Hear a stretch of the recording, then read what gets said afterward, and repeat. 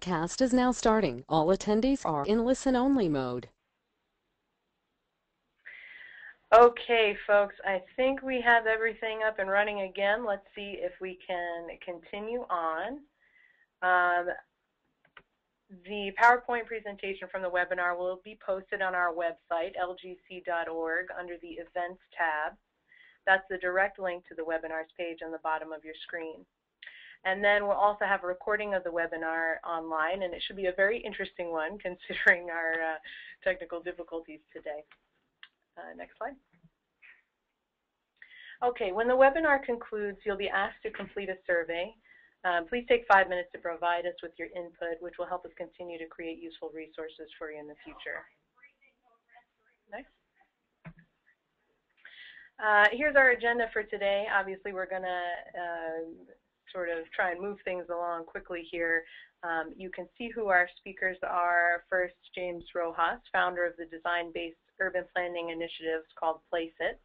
We'll discuss model building workshops and on-site interactive models. And then our second speaker will be Claudia Corchado, Program Manager for the Central California Regional Obesity Prevention Program for Merced County, who will discuss participation tools with a focus on youth engagement and leadership development. Then our third speaker will be Hector Rojas from the City of Richmond, who will discuss innovative techniques used to engage the community in the city's general plan update process. Next.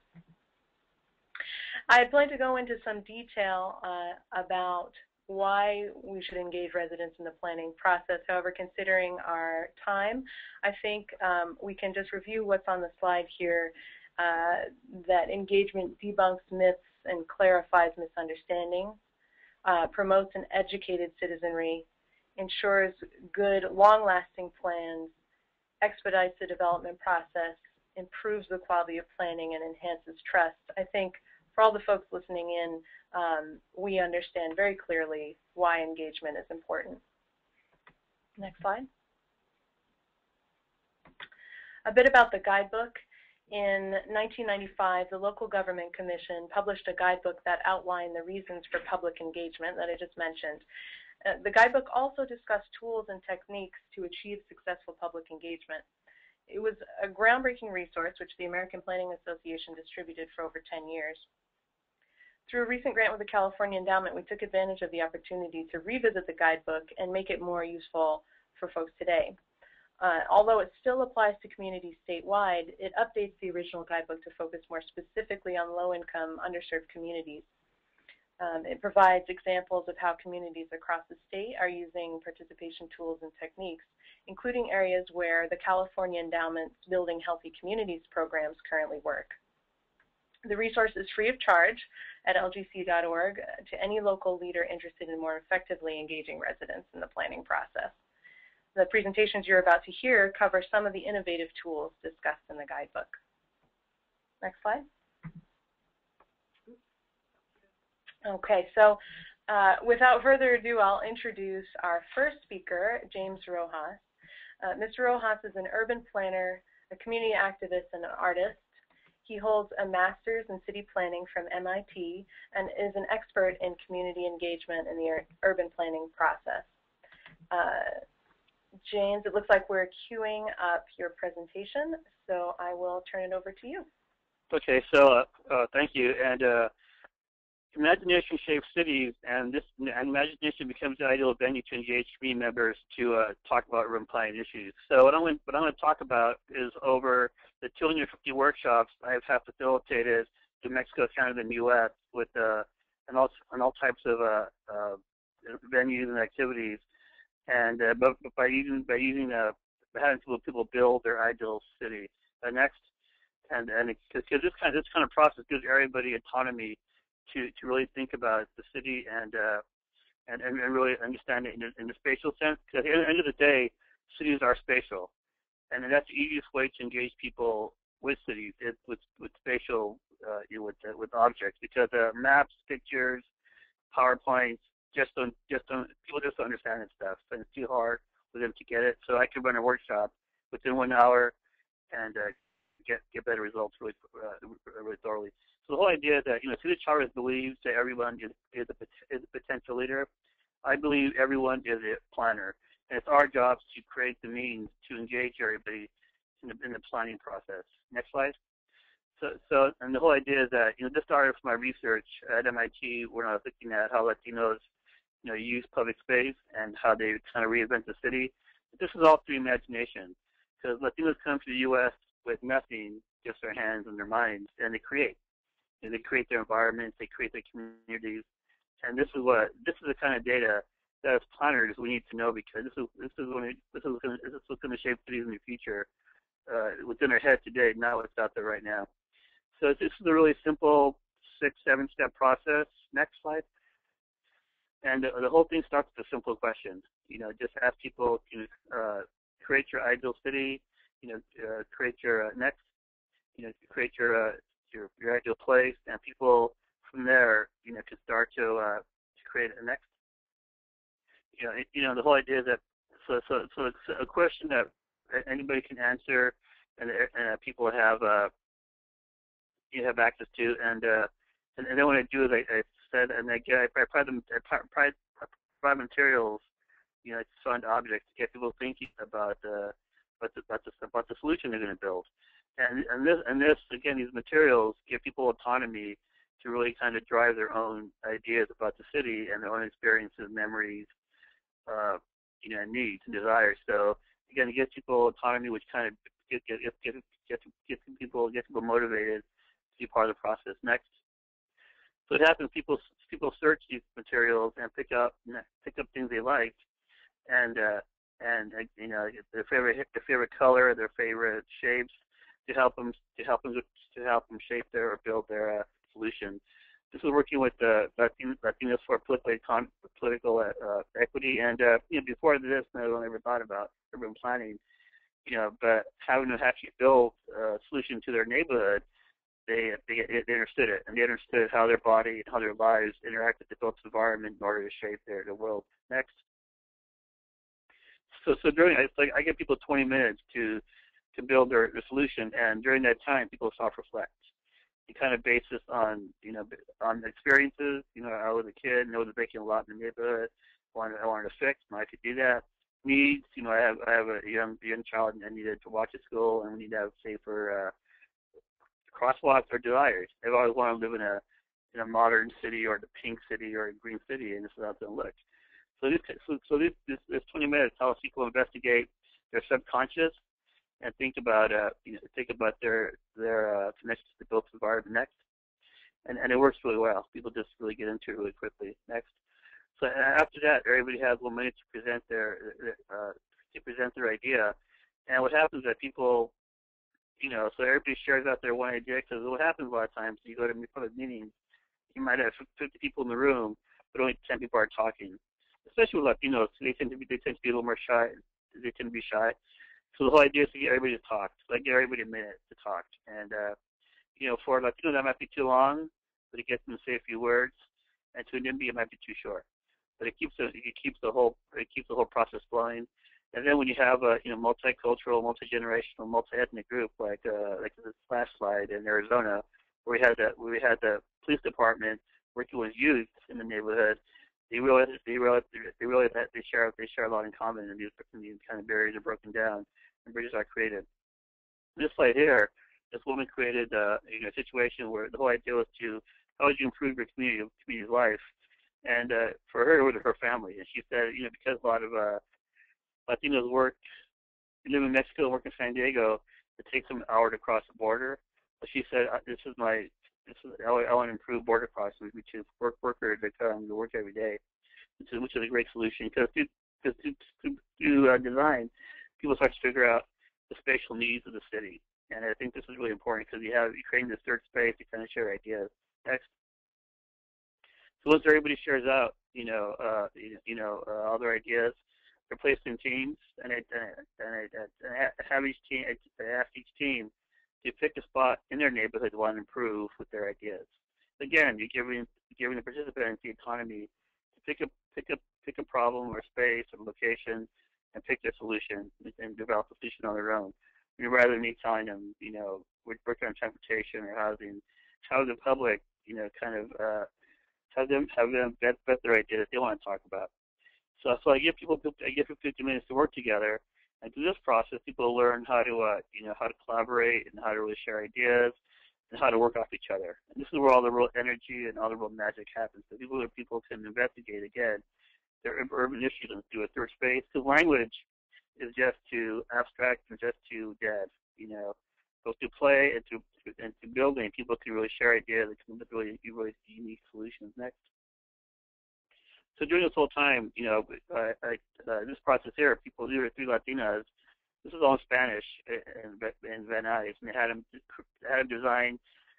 They chose to redesign their the Van Nuys Boulevards, the main shopping street in their community, and they did it with bike paths, trees, public art, benches, and street vendors. But again, prior to 20 minutes beforehand, they had no idea what urban planning was. Given this tool made them realize that, hey, I can design, I can reshape my community in the way I want to see it. That's really helpful. Next. And during this whole time, you document the pictures, notes, and videos.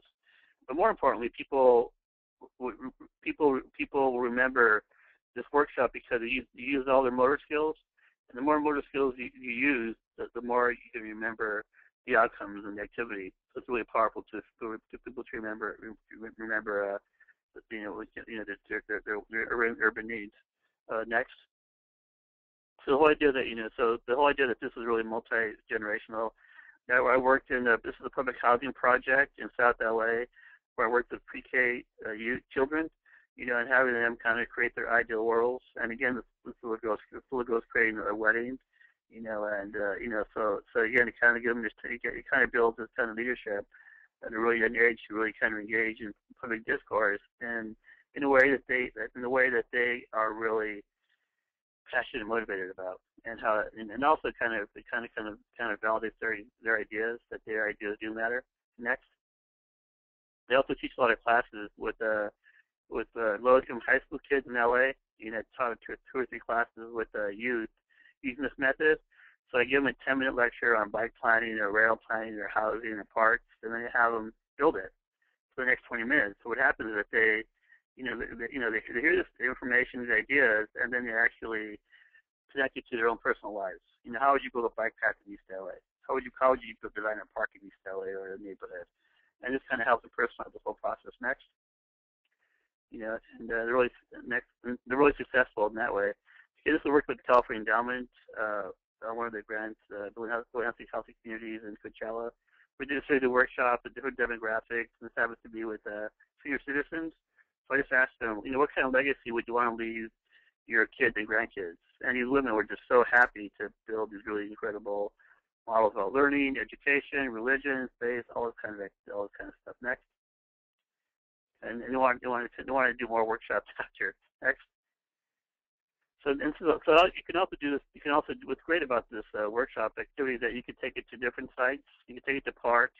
That was in New York City with the Occupy Wall Street group, and what happened, we did a workshop there, and we laid out the materials on the ground, and all the kids in the parks started coming and playing, started building their ideal cities, which is really great. And this is a model I put on a lot of boulevards. And usually I do this all over, in the neighborhoods, and especially Latino neighborhoods. Latinos will ask me if I'm a street vendor, what am I selling? And I tell them this is city planning, and they say, well, what's city planning? I go, this is a whole idea you can shape your neighborhood. They'll ask me, well, what for? I go, because you can and you should. And then they begin to understand that they do have a kind of agency to kind of take over and kind of shape their neighborhoods. So this is a really good 101. To get people just randomly involved. These people, you'll never see at planning meetings, but you'll see them on the street corners, on the streets. Next. This is also working in New York. We worked in the South Bronx in laundromats, where people were there, and I worked with 2 artists, and we were interested about understanding the Bronx, how people understood the Bronx River.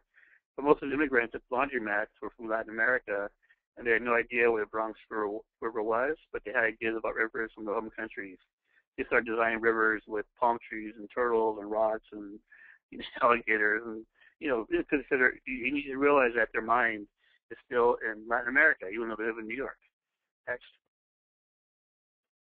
So it's a really good way to get people to understand people. This is one of the models they built to get people, involved in the planning process. Next. So these help people really kind of interface kind of activities, and again, it helps them create that third space to really kind of think about it and really provoke them to think about design. This is working with high school kids, again, on transportation-oriented districts, but I took them out to Pasadena to look at PODs. I would give them checklists, count the trees, count the benches, count the foods, and then the stores, and then we brought them back to East LA and told them, now redesign your TOD here by the stations, and they did. But they built models, and this is the model built out of candy. But through this process of model building, they started to investigate architecture and the shape of the community, which is really, really powerful. What they wanted next. And working with different architects. Just working with architects in Peru and using the body as a way to engage people. Next. And this is working in Tijuana, where we worked in Mexico, in the Colonia, where the city of Tijuana built a park. So I went down there and did a workshop where we had in the middle of right above the potential park in the dry riverbed. So we had everybody out there, all the women and kids out there designing their ideal park next. And to do this workshop, we got 5 or 6 pages of notes and videos, all kinds of great stuff next. And that's what they used to really design the park, because when they had the public meeting with maps and pictures, nobody said anything. But once they started to build, it kind of had really, it all comes out, and it all becomes far more easier next. So basically, this is the way people, this is a good way to get people to imagine, in the urban planning process. So again, because the economy motivates people. It creates awareness of the built environment. It also, it's an inclusive process, multi-generational. It creates space to share ideas. It builds community trust and capacity. Because once they leave that room, I know people have the capacity now to plan, because they all talk to each other. And you can find unconventional places, so rather than having a meeting at a church basement, you have it out in the street corner. It provides in-depth data for plans, policies, and projects, which is a lot better than we get from post-it notes or from sign-in sheets, stuff like that. So a lot more interesting, and you can quickly develop community values.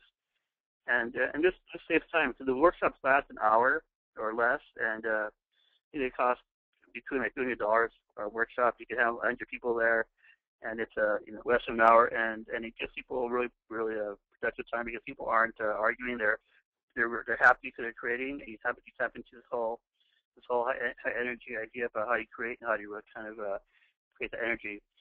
Anyways, thank you.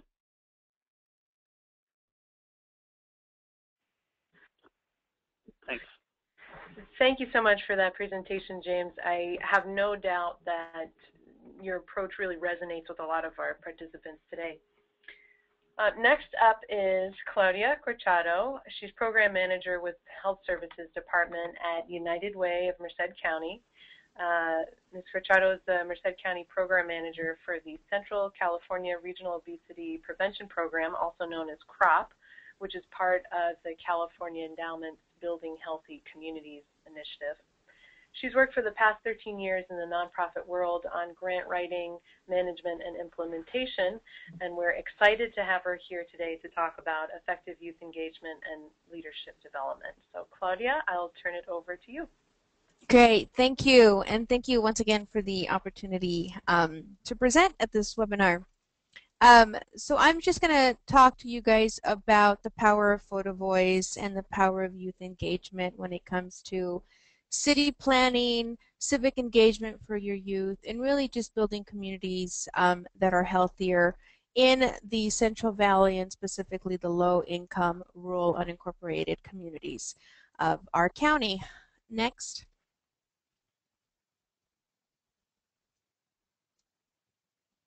So of course I want to thank our funders, and like it was mentioned, we are part of the Building Healthy Communities, and we serve the South, Southeast, Planada, Lee Grand, and Beachwood Franklin areas under the Building Healthy Communities initiative. Next.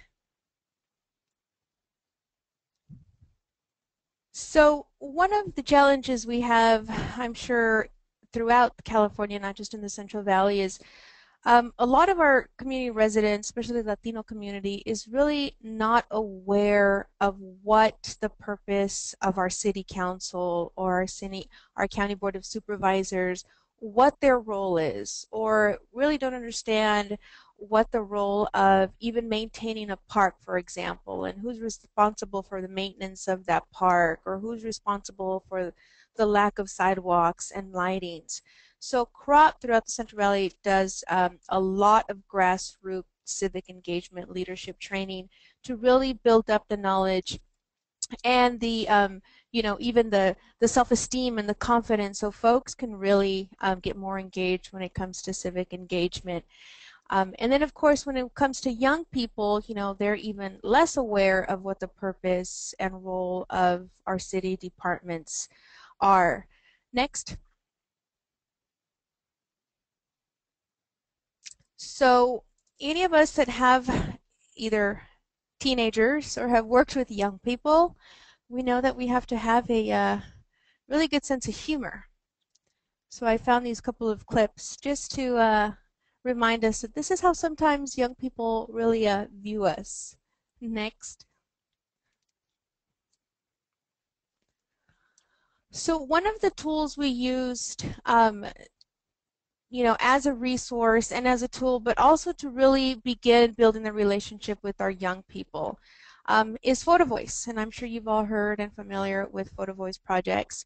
And the reason why CROP uses Photo Voice quite a lot, obviously, is for the reasons that you see in front of you, but it's also because it's the less expensive. With all the technology that we have now, it's very easy and very cost effective to use Photo Voice in working with your city planners or your city or any other work that's benefiting your community. So obviously the low cost nature and the accessibility of photography to all ages, cultures, and skill sets, and then the ability of photography to cross cultural and linguistic barriers. So you don't have to necessarily speak the language to be engaged in photo voice.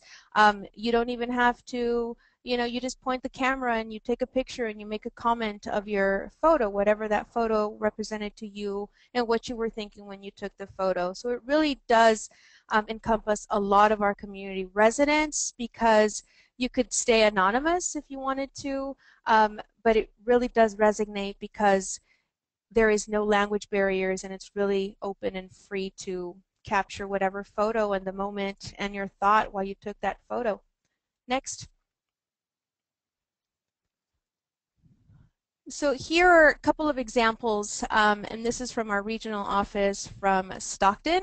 So obviously you see that the youth, they take the photo and then they sort of tell their little story underneath the photo. So what they saw at the moment, what they were feeling, what that photo signifies to them. So obviously if you take a look at the photo in the middle, you see all of the tagging, which obviously gives a feeling that there's gang members around, and of course it creates this environment that it's not safe to be participating in that park. And so you see the photo and it's very obvious to our stakeholders that that is a challenge, and this is the message and this is the environment that our youth are living in. Next. And so some of these photos I also wanted to share with you guys, because even though our work is around obesity prevention, it really is around civic engagement and the youth development. The photo that you see to your left, that's a young man from our Planada community. His name is Ricardo. And of course it broke my heart because when he saw himself reflected in that mirror, he pictured himself behind bars. Not at a university, because we are home of UC Merced. It was, look, I look like I am in prison or I am in jail. So he captured that photo and he called it Behind Bars. And I don't think I need to explain any more that photo because that piece is very powerful. The one to the right is a water booth that you see a lot in our low-income communities. And so this one, they called it the Water Demons because they said in all of the movies there's always these demons that we're trying to challenge and trying to fight and trying to beat. And so, of course, their comment was, why do we even have to pay for water? Why isn't the water that comes out of our faucet safe enough to drink? So they're really targeting those Latino communities to come out and buy water when their stance is, why can't we just drink the water that's coming out of our faucets? Next. And then one of the other little fun things that we do with the Photo Voice project is we do scavenger hunts. So we give them a list of, go out in your community and try and capture positive messaging, capture something that is encouraging you to go to higher education, capture something that's healthy eating, try and capture when your bus transportation schedule goes through your community so you can come into the city of Merced and then go back home. And of course, it's very challenging in some of our low-income communities. Like I said, the top photo, you see that it is the Pepsi, and then we have the other high sugar sweetened beverages that are promoting the low cost of sodas, but no sign for water. And then in these communities, you see additional high sugar sweetened beverages that are targeted to Latino communities. So you see the horchata and the additional juices off to the left. Next. This is, after we take the photos, what we do is we blow up the pictures. We were lucky enough that this community of Planada had some previous sort of goals and planning that they had developed to make the community a lot more safer to walk or ride their bicycles. And so we took all of the photos that we took throughout the community, and we had a little booth at a transportation forum in Planada. And the picture that you see on the bottom is one of our county planners. So you see really comparing their community as it looks today, and of course the beautiful artwork of what they'd like to see in some of their streets in their neighborhoods. Next. And then real quickly, because I know we're short on time, I'm going to just describe to you another way that we engaged our youth in city planning. So the city of Merced had a proposal to close off 4 of the streets in downtown to make it more walkable and more green space. Next. We rounded up about 30 young people with our city planner, and so they really provided information and input on what they wanted to see if that downtown park would come to life in the city of Merced. Next. So we broke up into groups, and they identified sort of solutions, what they'd like to see. We took in consideration what some of their parks look like now, what they should look like, and then, of course, brought it into the planning piece with the city planner. Next. And then, of course, they sort of broke them up into sections to, if they wanted, water parks, or if they wanted more slides. And so they broke them up into different sectors. And then, of course, the more that the youth sort of rounded up, and that became sort of their top 10 goals that they wanted to see in the park. Next. And then we also collected surveys, community surveys. So they went out and they collected community surveys at different fairs, outreach, downtown events for the community that asked the community what they would like to see in the downtown park. Next. And then oops, can we pop up the photos? Our surprise, our youth, the top 10 were, they wanted solar lighting so the lights would stay on a lot longer and it wouldn't cost the city so much money. They wanted recyclable turf for basketball courts. They wanted clean restrooms at the park. And they wanted a little water park for their little brothers and sisters, and clean drinking water came up, I believe, like 47 times. So clean drinking water obviously was very important. And so this is sort of their goals that they wanted to see in the downtown park. Next.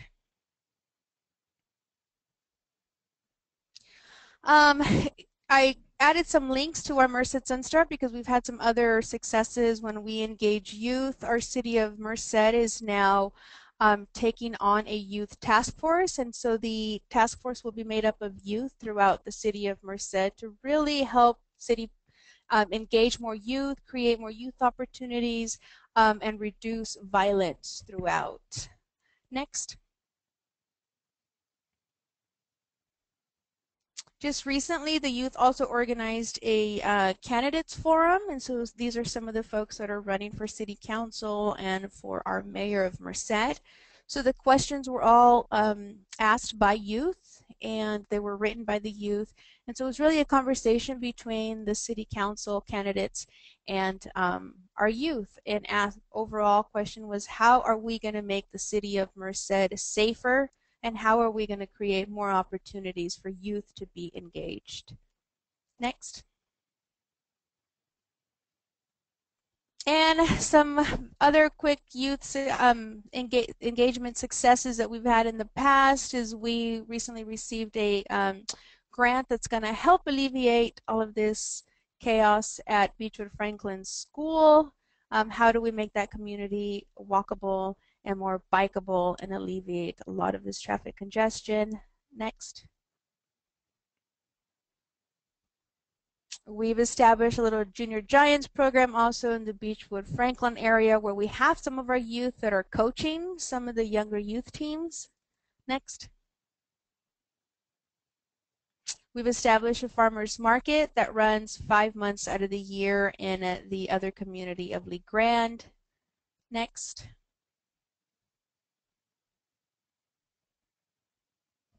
We've created joint use opportunities where one of our schools in South Merced opens up their gymnasium, and we still continue to have a little over 100 folks that come work out 3 times a week, and we've been running that program now a little over a year. Next. And folks, you know, all of this work does sometimes say that you have to take the shovel yourself, and so this is a group of our youth and community residents making or creating the baseball fields for the Junior Giants. So sometimes we do have to get a little dirty in this work. Next. And so I thank you for the opportunity. I know it was a little quick, but I'm trying to save a couple of minutes for our next presenter. Thank you. Thank you so much for that presentation, Claudia. It's great to hear about all your insights from working with youth and to think about planning from a different perspective. I just want to remind folks that although you're muted, you can post any questions or comments using the chat feature. Even if we can't respond now on the webinar, we can capture your input and try to respond afterwards. Our final speaker today is Hector Rojas. Mr. Rojas is a graduate of UC Berkeley and is currently a senior planner at the City of Richmond's Planning and Building Services Department. He worked for the city for the past 8 years, and his recent work includes managing Richmond's general plan update, which includes one of the first community health and wellness elements in the country. Hector, it looks like we have your slides pulled up, so you can go ahead whenever you're ready. It's great. Thanks, Atisha, and hi, everyone. I'd like to start by thanking the Local Government Commission for this opportunity to present, and especially the California Endowment for allowing us to be a part of the Building Healthy Communities initiative.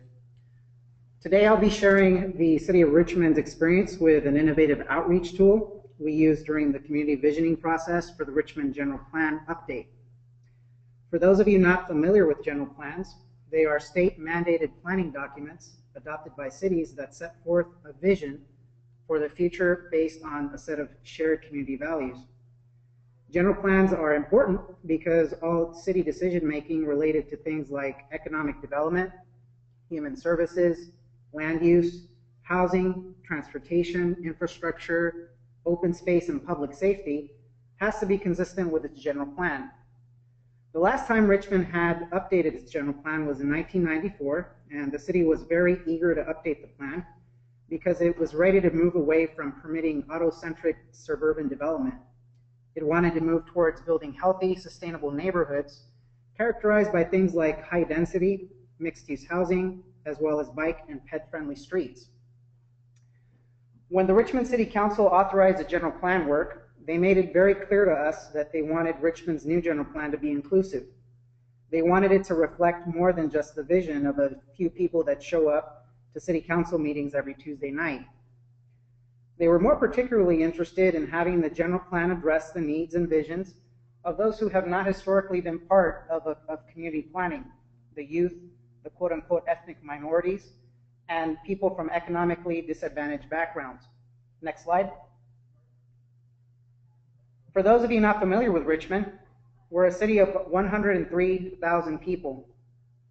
The city covers 34 square miles of land, and we have a 32-mile shoreline that overlooks the San Francisco Bay. We're a diverse community of Latinos, African Americans, and Asians making up over 75% of the population. Over 30% are foreign-born, and over 40% speak a foreign language at home. About 20% of residents possess less than a high school education, and the median household income is $54,000. Now, as part of our larger community outreach program, we employed many of the tools discussed in the LGC handbook, things like forming a technical advisory committee, hosting a set of community visioning planning workshops, and focus group meetings organized around specific topics, as well as developing a website where people could get general information and sign up for ongoing updates. But in order to have the process be inclusive, we knew we had to do more than just set up meetings, notify people through mailed notices, and hope that people would come out to us with their ideas directly. Instead, we knew we would have to take the general plan directly to our neighborhoods in a way that would be most convenient for people that typically don't make it out to meetings because of things like language barriers and competing priorities like work and children. Hopefully this map will give you a sense of the challenge we immediately ran into. As we can see here, Richmond is quite large geographically. The city contains over 30 distinct neighborhoods, each with its own identity and set of issues. Next slide. Our general plan consultant, the Berkeley-based firm of Moore, Isofano, and Goatsman, MIG, came up with an innovative way to tackle this challenge. They suggested the city could set up what they referred to as a rolling workshop as a way to establish a presence at locations where we'd have easy access to the everyday kind of people we were looking for. And so the plan van was born. It consisted of an underutilized 8-passenger van borrowed from our city's public work department. We took out 6 of the seats, leaving behind plenty of cargo space for on-the-go workshop materials, and the city cleaned the exterior and wrapped the van with custom vinyl graphics in keeping with the general plan's project branding. Now, many of us planners felt the finished product looked pretty cool, and some of the neighborhood kids apparently thought so too. They actually thought the plan van looked kind of sort of like a Scooby-Doo mystery machine. Next slide.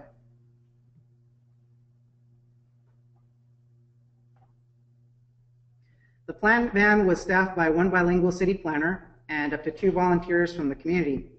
The volunteers were primarily students from Richmond's local high schools. City staff educated the volunteers about the project and various urban planning issues facing Richmond. They were trained to facilitate each of the van's workshop activities and were provided with branded staff t-shirts. Having student volunteers that youth could relate to proved to be very important in this process. During our year-long community visioning process, we did over 50 mobile workshops out of the plan van. Venues included each of Richmond's neighborhoods, schools, churches, shopping centers, farmers markets, and community events like our Cinco de Mayo parade and festival. At each workshop, we parked the van in a highly visible location and set up a large velvet-covered table adjacent to the van and project banner. The table included bilingual handouts, providing project information and contact information for various neighborhood services of interest, and giveaways with general plan branding and website information. During school events, the plan van workshops were held in the school cafeteria, and the city provided free ice cream for students who participated. Next slide. One of the more important handouts we provided during the plan van events was our general plan newsletter that also went out to residents citywide through mail. The newsletter was important because it served as the basis for discussion with each resident at plan van events and it was something they could take home with them and read at their leisure. Next slide.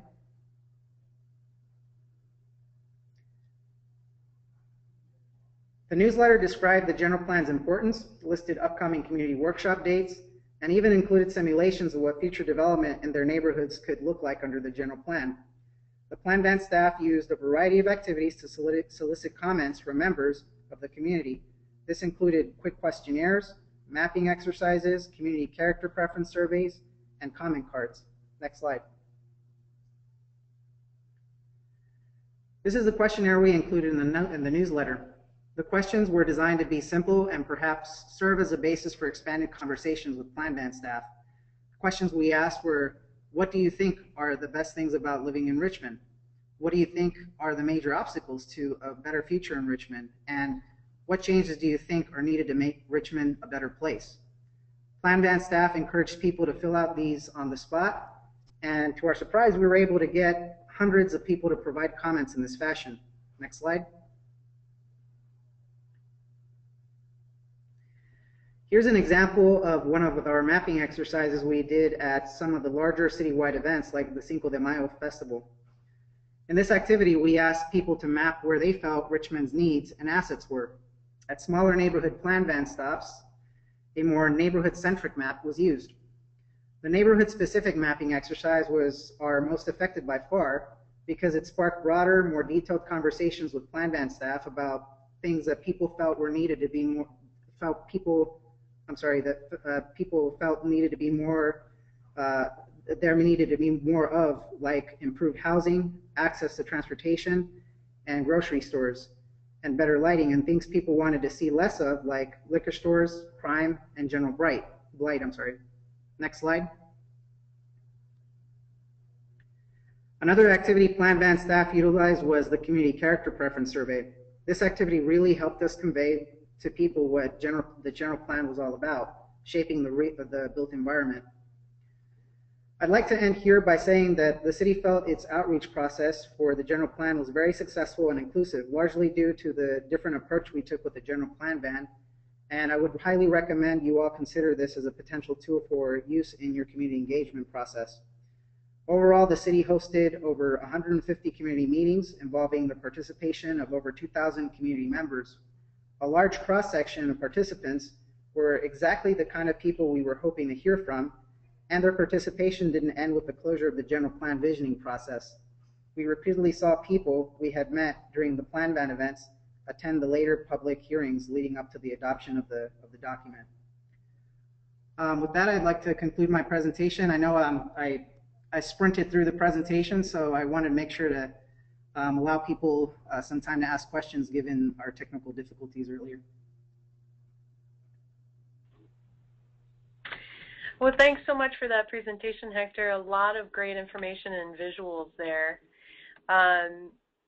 Looking through our chat feature, I see that we have one question coming in here.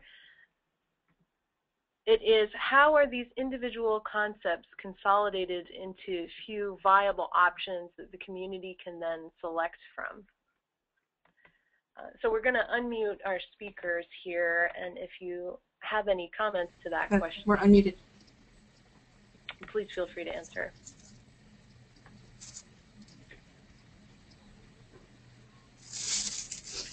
Does anyone have any comments, or do you need to hear the... I'm sorry, Atisha. I personally didn't hear the question. Can you repeat it? Sure, yeah, please. Sure.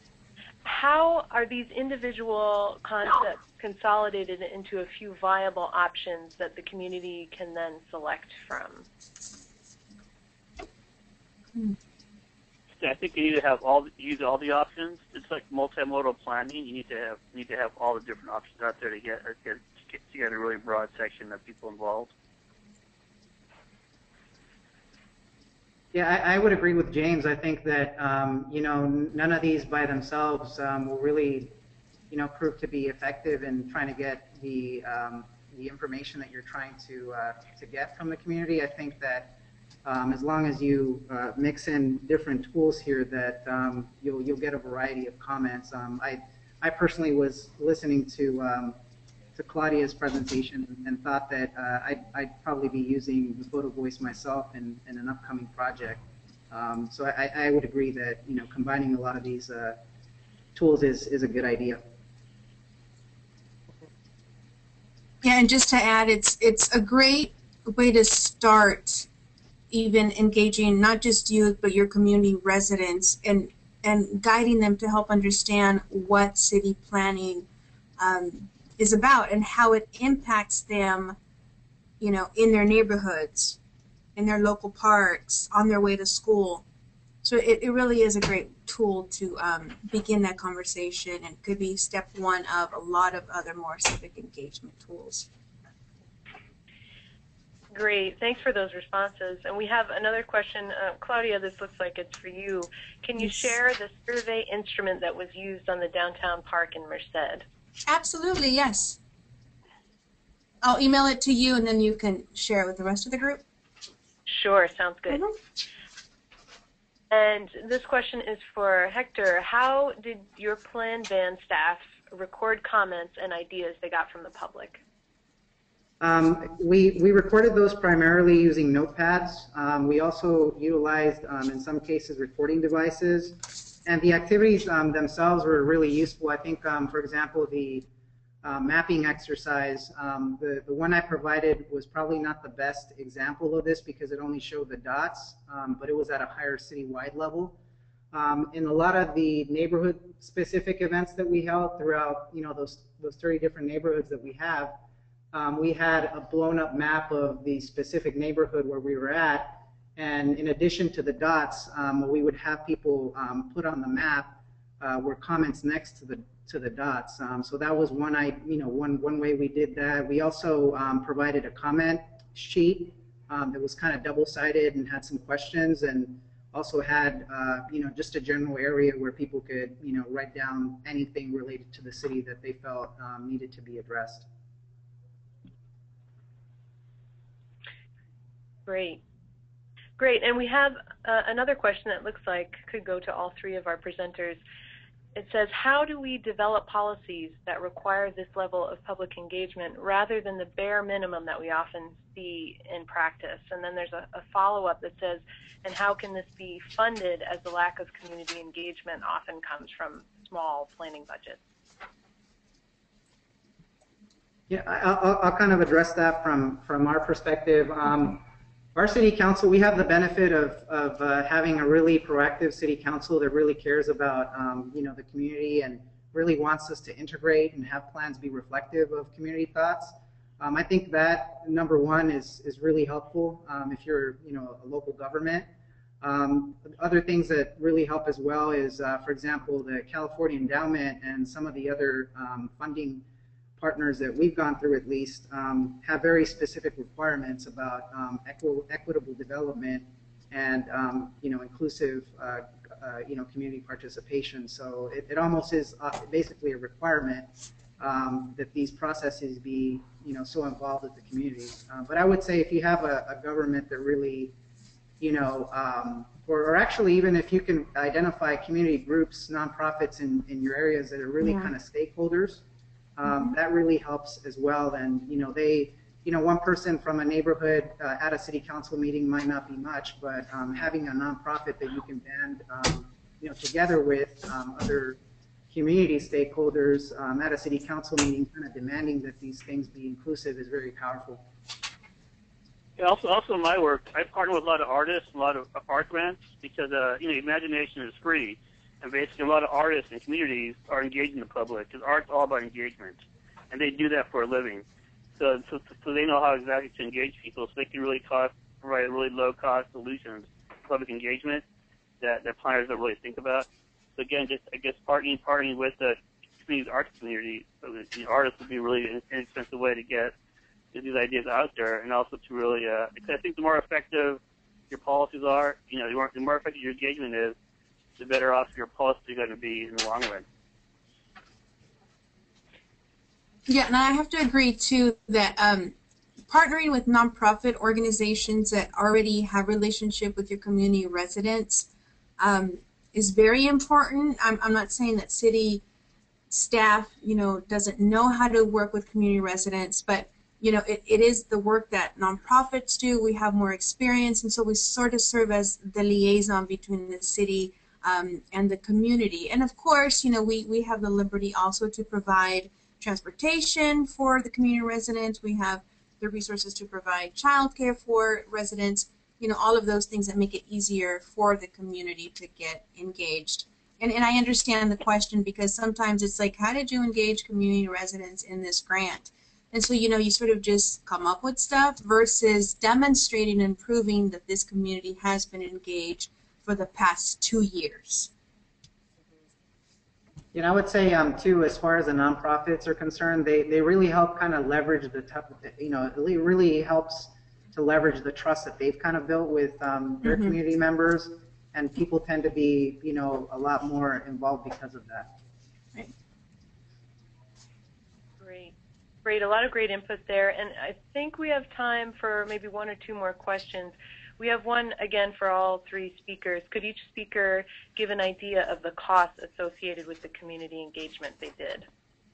Okay, my workshops cost $300 a workshop. That's the cost of the whole process. For you, yeah, I know. For photo voice folks, again, it's, you know, even with disposable cameras now, disposable cameras cost like $6, $7 each. But you know, most young people that we work with already have like the smartphone, so they'll take a photo and they'll, you know, text it to me or via email, and that doesn't cost, you know, anything. So the only thing it costs would be just, you know, some of your staff time. Yeah, and as far as Richmond's concerned, our overall general plan effort, including the development of the plan and the program environmental impact report, was, you know, to the order of about $1 million. So it was a huge undertaking. I don't recall, because it was about like 5 years ago that we started the project, how much of it was dedicated specifically to outreach, but it's something I could definitely, you know, mail out and research a little bit further. As far as the plan van itself and what we were doing with that, all the staff, it was staff time. It was me personally, I was a city planner that was assigned to the plan van, and then there was other community members that were high school students, and that was, you know, free of charge community volunteer time. As far as the wrapping is concerned and the graphics, the vehicle was borrowed by from our public works department. So I don't think that there was a cost other than ongoing costs there. I think the graphic wrapping probably cost between, I would say, $500 to $1,500. But again, it's something we did a while ago, so I'm not particularly keen on exactly how much it would cost. Okay, well, again, we'll try to capture all these comments and provide feedback after the webinar, but we've reached our end time here. So I want to thank all of our presenters once again, and thanks definitely to our participants for